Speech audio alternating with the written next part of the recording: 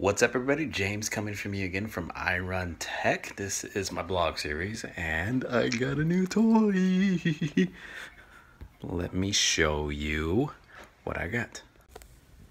So it's nothing super crazy, but this is something I've been wanting for a while. It is a Vizio 38-inch sound bar.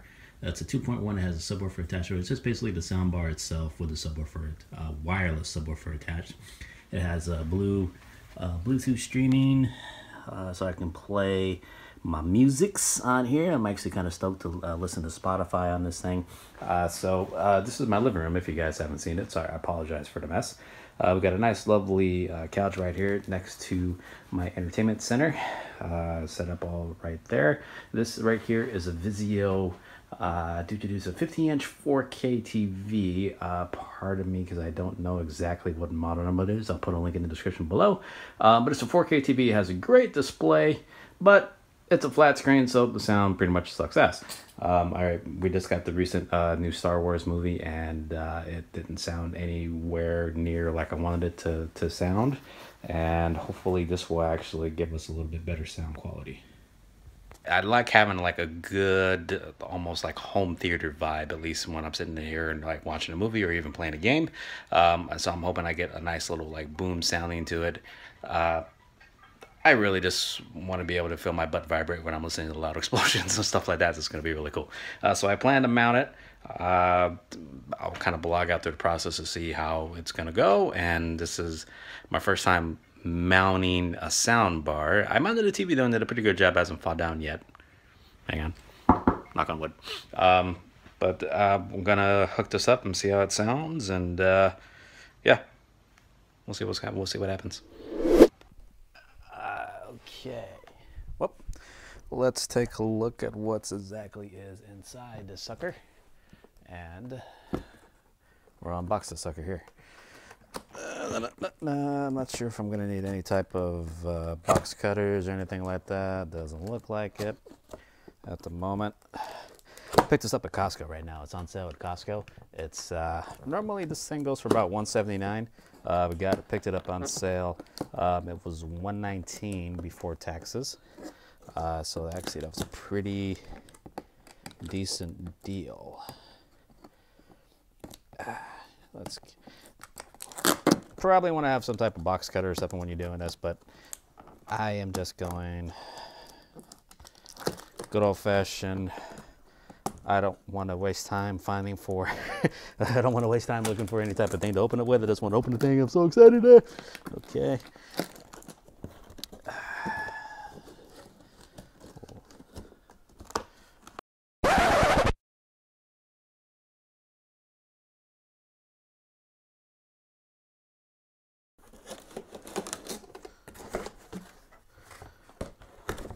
There we go. All right, we opened the box, completed. So let's see what we got in here. Obviously the meat and potatoes. It's very, I mean, it's a subwoofer. Very nice packaging. I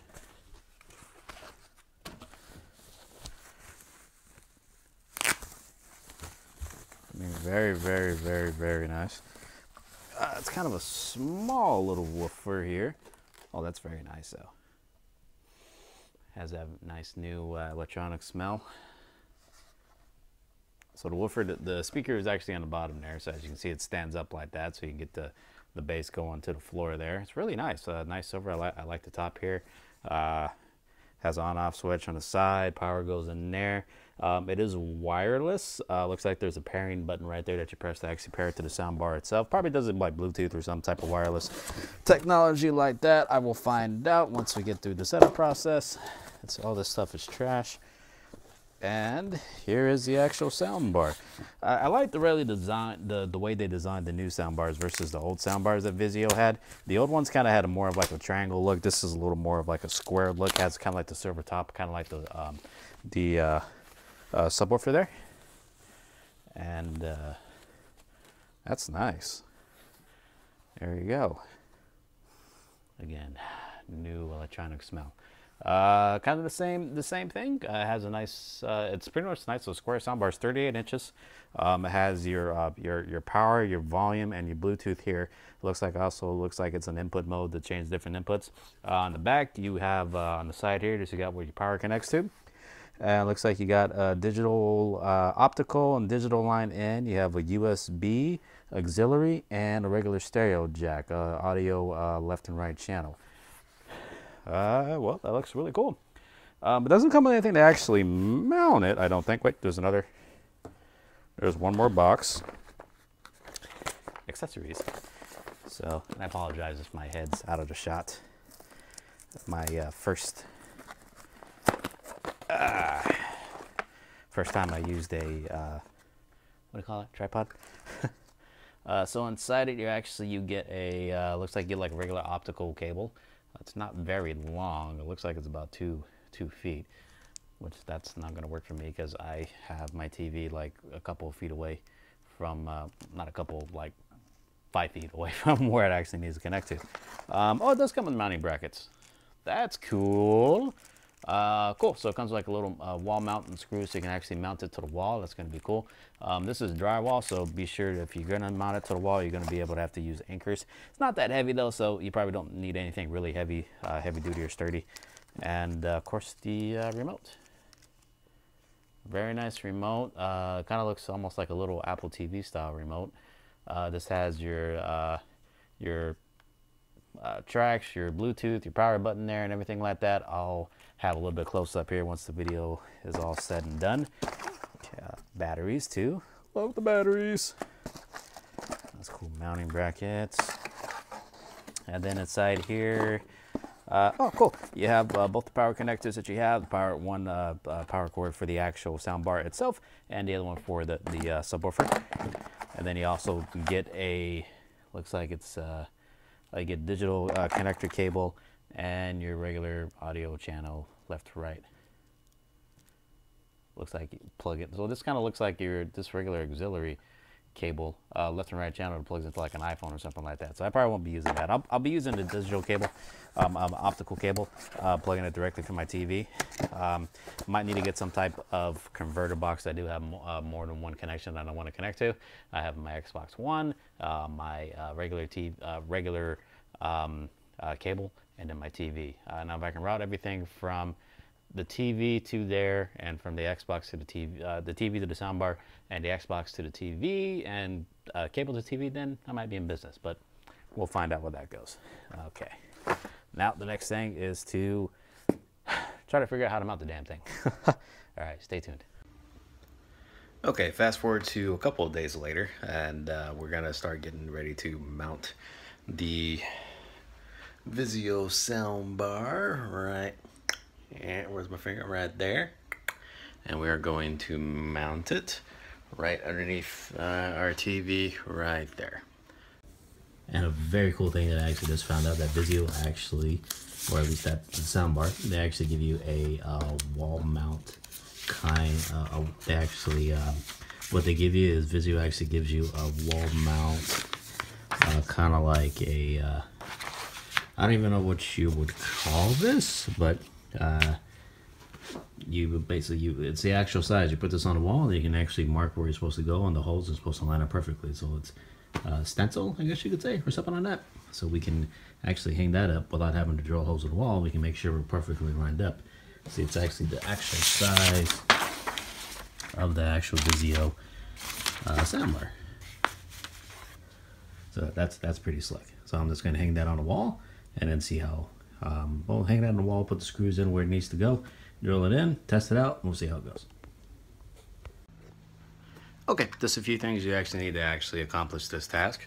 That'll actually kind of help you out. First, the wall stencil. We got that done. Second is you're going to need some drywall screws and anchors. This is going to keep in handy. Actually, it doesn't require a drill to actually drill in the holes to get the anchors in. It just kind of screws in, but I'm still going to use the drill anyways because I'm lazy. And another thing kind of handy to have, if you happen to have one handy, is a laser leveler. What this does, it actually creates a little laser pointer there, and it kind of creates a little line going across the wall to keep it leveled. And then the hacks also has the leveler right there, so you can kind of make sure you have a nice, even, straight line across the wall, so that way you'll have yourself all levered and not crooked. It's about 20 bucks on Amazon. Saved me a ton in the past, definitely of not having crooked stuff anymore. So this is definitely a lifesaver. I highly recommend it.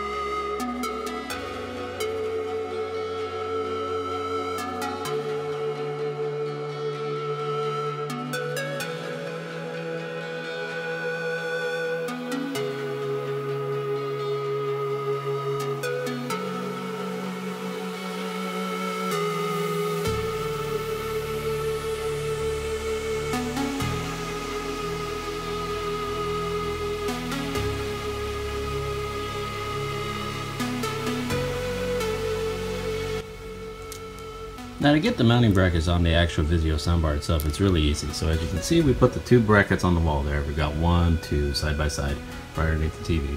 And to actually what it does is just gonna slide onto those 2 little mounts by using those 2 little screws there. And so what we're gonna do is just put these screws like so, right in there. And then this is just going to lay right behind,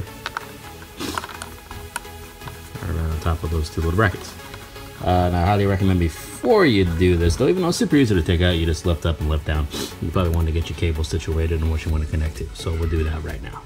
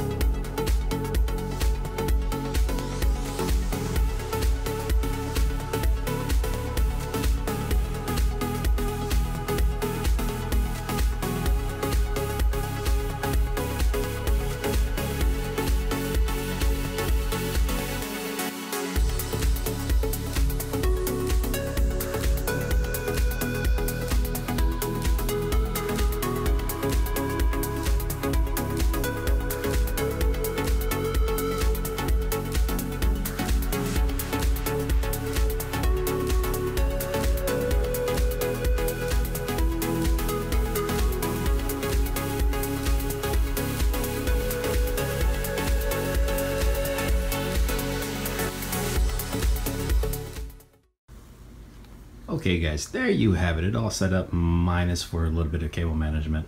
I wanted to show you guys how it sounds comparison versus the regular TV and the speakers versus the actual soundbar. It does make a world of difference. I'm going to play one of my videos of my vlogging series, the previous vlog. I figured if I can't get flagged if I play my own content. Whoops, that's Jay. Jay's 2 cents, another one of my favorite YouTubers. Okay, so here's what the regular TV speakers. What's up, everybody? How's it going? This is James coming to you from iRun Tech. Probably wondering where the heck I've been. Probably not really wondering, because I really only have 8 to 10 subscribers, so there's probably maybe 2 or 3 of you kind of wondering, hey, where you're at, and the majority of you were. Okay, so that was with the regular TV speakers. Now I am going to turn on the Vizio Sound Bar. And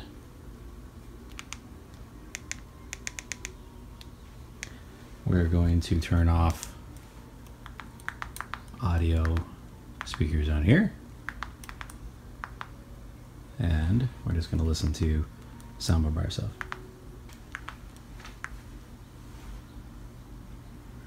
Okay, now here's the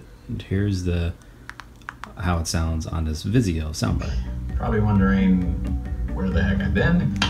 Probably not really wondering that because I really only have 8 to 10 subscribers, so there's probably maybe 2 or 3 of you that kind of wondering, hey, where you're at, and the majority of you are probably my friends, so you just text me saying what's going on. So in reality, nobody knew I was even not making videos. But a lot has happened since. Very pleased. The clarity of the sound is a lot better. The actual bass, you can hear it. You can get a little like bassy feeling to a little boom feeling, which is awesome. The subwoofer that came with it, actually, it's right behind a couch here. You can see there it is right there, and plugged in right behind the couch over there. So very pleased. The last thing I got to do is just get a little tiny bit of cable management plastic to cover up those wires, so we're not seeing any wires going out there. Because as of right now, the way it is, that's kind of sloppy. So we want to fix that up a little bit though. So I'll do that before the wifey gets home. So yeah, there you have it. This is cool. If you want to see the finished product, follow me on Instagram, irun_tech on Instagram. You'll be able to see the finished product. I'll post it on there. And yeah, thanks for following me along, guys. It took a couple days to make this video. If you like it, subscribe. I'm going to have more stuff on here. I'm going to review an Intel stick coming up soon, the Chromecast second version, or Chromecast second generation, and just other random stuff that I find. I'll make a couple of blogs on current events, and I'm just going to have a fun time with this. Thanks for watching, guys. Until next time, catch you later. James, signing out.